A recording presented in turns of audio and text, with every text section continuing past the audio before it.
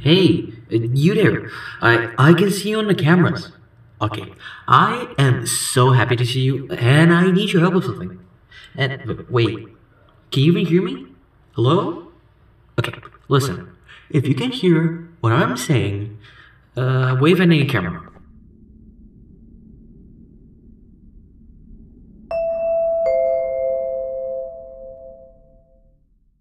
Oh, thank God. I am so glad you're here.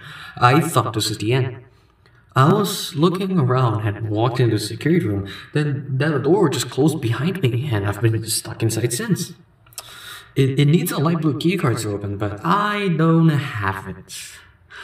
I know why you're here, and I can help you, but you've got to get me out of here. If I recall correctly, only maintenance workers held a light blue keycard, so you're gonna have to go down to the maintenance room and look at it. The door there is probably locked as well. And I can't open it from here, but I do have control over the break room door. Okay, here. I open it for you. See if you can find anything useful.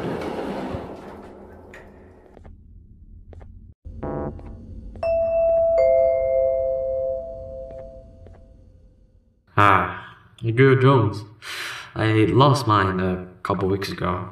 Maintenance workers use it for all sorts of things, like reaching high places and grabbing things that fall into the abyss, and sometimes even comfort. It's good that you all have one. It might be useful in our little conundrum. Take a look around and see if you can figure out how to get into the maintenance room. I'm not sure if it can be much help, but wave at the camera if you need an insight.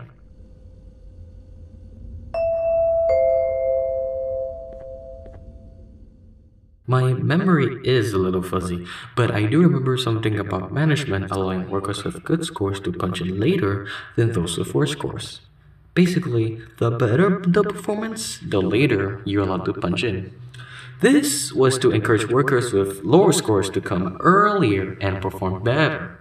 Naturally, this meant that the person with the lowest score would be punching in first. And to make sure this was always the case, an assistant was set up to only allow workers to punch in at the perfect order that assumes nobody was going to be late. Yeah, this system wasn't very well liked.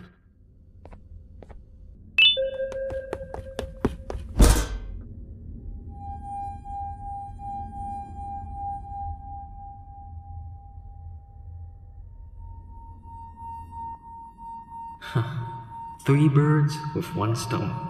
I get all your keycards, the perfect specimen, and I don't have to deal with that thing down there. And it's all thanks to you. Oh, come on, I didn't hit you that hard. Or maybe I did. Either way, it's best to take a nap while I prepare for our little surgery.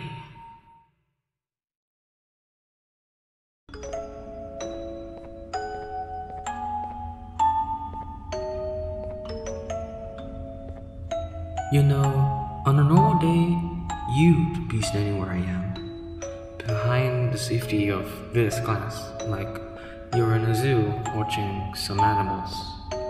Speaking of zoos, it's almost assembly time, where all of the doors open, so we must keep this brief. Look, I'm sorry I hit you, but you gotta understand, I needed something from you that I could only get if you're unconscious, and I was all out of sedatives. If you had seen me, you wouldn't have trusted me, and I know. But there was one thing I didn't like to hear about, and that's me knowing why you're here. You're here for your children. I too am working towards saving them, if you can believe it. But someone else has them. Someone far stronger than you and me both that resides deep in the abyss. Oh no, okay. You've gotta go. There is an elevator in Opilla Bird's walkway.